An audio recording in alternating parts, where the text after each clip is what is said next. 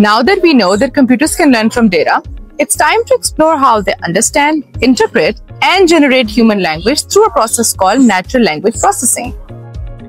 NLP powers voice assistants like Siri and Alexa, customer service chatbots, the autocorrect on your phone, Google Translate, and even spam filters in your email.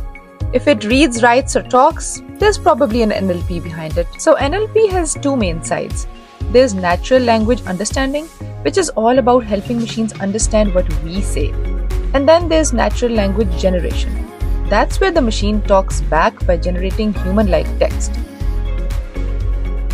We pre-process the text by breaking it into words and sentences, removing stop words, and reducing words to their root form. Next, we turn text into numbers using different methods, so AI can spot meanings and relationships. The model now detects grammar, names, emotions, and even sentence structure.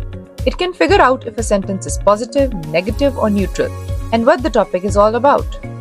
Finally, you can use the clean and structured data to train your AI model. NLP is being excessively used in healthcare along with machine learning. Let's say you've got thousands of patient records, doctor's notes, discharge summaries, lab reports, etc., all written in free text. Now NLP will read and understand that text, picking out key details like symptoms, medications, or even diagnosis. Then machine learning will form patterns from all that structured data, like which symptoms often lead to certain conditions, and help predict risks, suggest treatments, or even flag unusual cases. See how easy it is to use AI in your healthcare practice?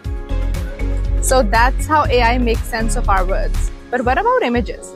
In the next video, we'll dive into detail about computer vision. Don't miss it.